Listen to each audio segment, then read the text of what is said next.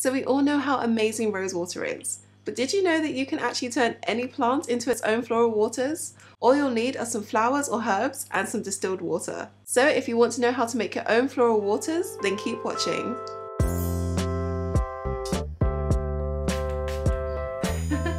Hi guys, and welcome to WholeElise. I'm Elise, and today we're going to be extracting some plant essence to make our own floral water sprays. So you might actually be wondering what floral waters are.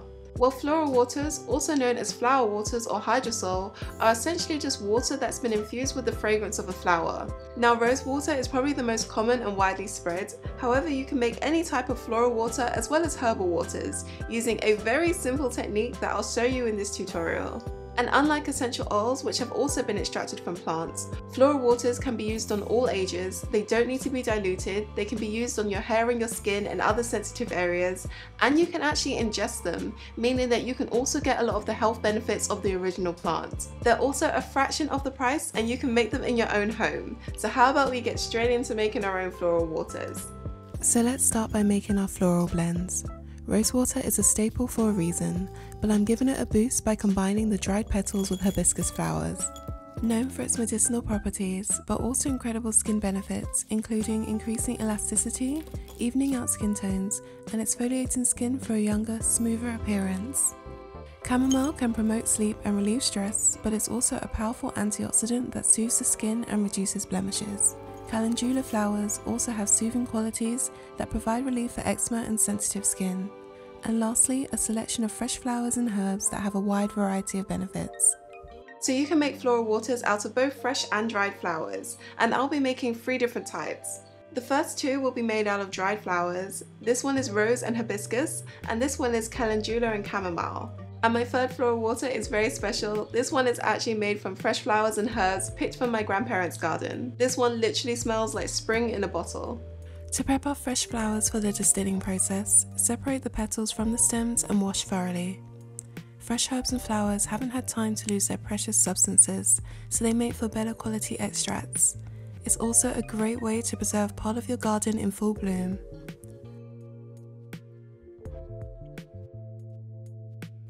Combine the calendula and chamomile flowers, as well as the rose and hibiscus flowers.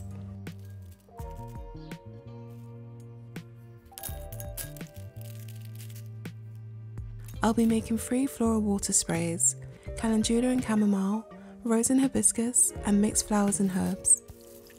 To prep our dried flowers, it's best to let them soak for a couple hours. The calendula and chamomile make for a wonderful healing and soothing floral water. For an anti-aging boost, combine the rose and hibiscus dried flowers. Packed full of antioxidants, skin plumping, and rejuvenating properties, this is great for improving textured skin, along with overall health and hair benefits. So to extract that essence from our flowers, it will need to go through a distilling process. Now that sounds so much more complicated than it is. Essentially, all we need to do is to heat our flowers and water together, collect the steam, turn that steam back into water, and that final water will be our floral water or hydrosol. Now to do this, we will need some equipment, but these will be things that you already have in your kitchen. So we'll need a pot like this that has a corresponding lid. We'll place our flour and water in the pot. If you have a steamer, it doesn't need to be stainless steel, but you'll place that inside your pot, on top of your flowers and water. Then you'll need a heat-proof bowl that you'll place inside. And finally, you'll need a lid. Now the type of lid is actually quite important. What you want is a lid that has a curve and peaks at the top, because we'll actually be placing this lid upside down. So when the steam rises and hits the lid, it will then turn into water, and because it's got a curve, it will actually direct the water back into the bowl that's placed in the middle of our steamer. Now if you don't have a steamer, don't worry. If you have another heat-proof bowl, you can actually place that at the bottom of your pan and then place another bowl on top of it.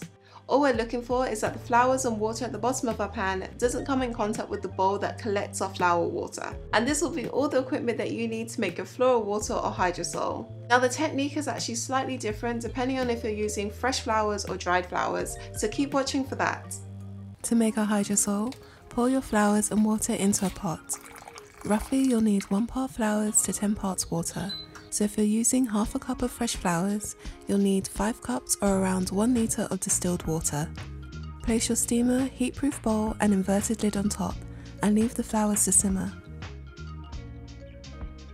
You can use a bag of ice to speed up the steam turning back into water, but it's not essential, and you'll also need to routinely place your ice as it begins to melt.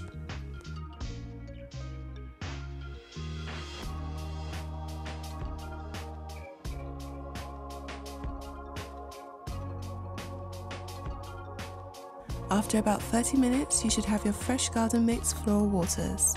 The water that has gathered into our bowl is our finished floral water or hydrosol.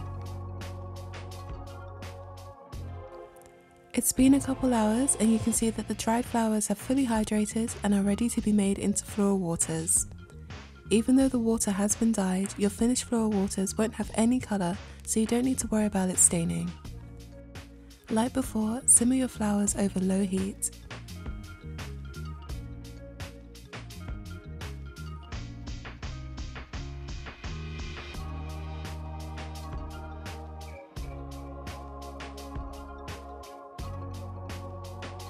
To make sure that your pot doesn't boil dry, routinely stir your flowers to make sure that nothing's sticking to the bottom of the pan.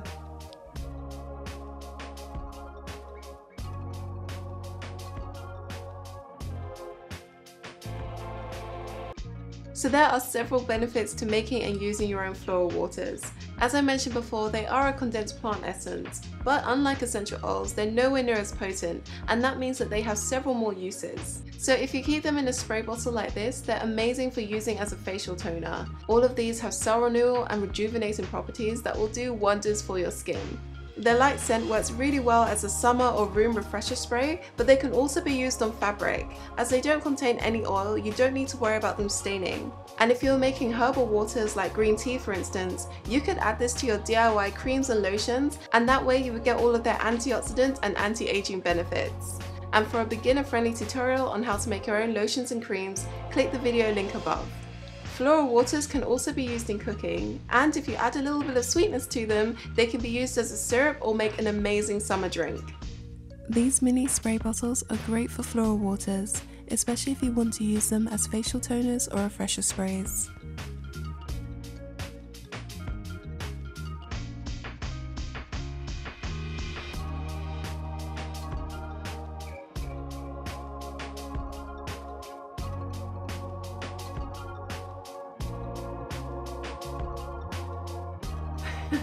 Pure hydrosols don't have any alcohol or oil in them, which is why they can be used on your face without any concern. Now you will need to store these in the fridge, but because we use distilled water, they should have a decent shelf life of around 6 months. But if you do notice any sort of discoloration or it starts to smell a bit weird, obviously just discard these and make a fresh batch. But if you are looking for something that's a little bit more intense, why not check out my tutorial teaching you how to make your own perfumes. Thanks for watching, and don't forget to subscribe for more natural hair care and skincare tutorials. Ever tried making your own perfume? Check out my natural perfume tutorial below to make a signature scent.